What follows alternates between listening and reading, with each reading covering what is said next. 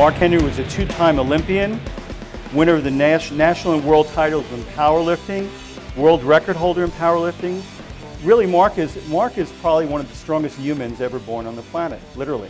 I mean, in terms of natural, physical capacity, a truly remarkable human being, a lifetime drug-free athlete, and it really runs in the family. His great-uncle Chud was 6'7" and weighed 500 pounds and stayed in the woods. And I don't know what he ate, but he kept his weight up. Mark as well, at 420 pounds. When Mark was 10 years old, he weighed 220 pounds. So the teachers wouldn't let him play with anyone. And I can understand that. In less than a year of competition as a teenager, he held American and junior records, went on to win 4 national championships, a gold medal in the Pan American Games, and by 1996, he received national and international honors, and he was the first winner of the Arnold Strongman competition. So there's some real history here with Mark. And he is presently the WWE World Champion. And Mark and I had a weightlifting contest when I was visiting by Terry Todd at the museum. We were trying to lift a 350-pound dumbbell, and he beat me.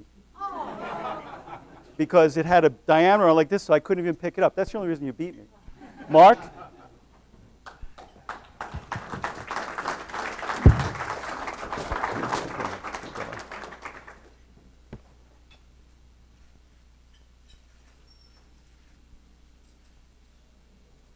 Now, you're the only one I'm not worried about putting this on.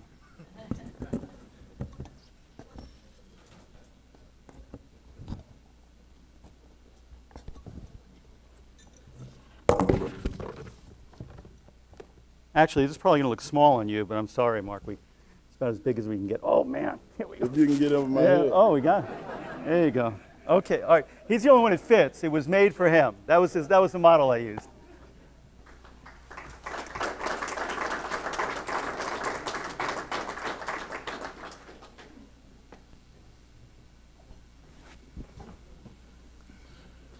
Thank you very much.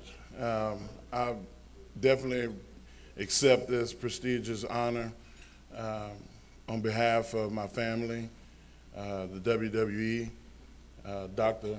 Robert Goldman, affectionately known as Dr.Bob, and from everybody in physical culture, from bodybuilding to weightlifting, gymnastics, and all of the martial arts and everything that's here at this weekend.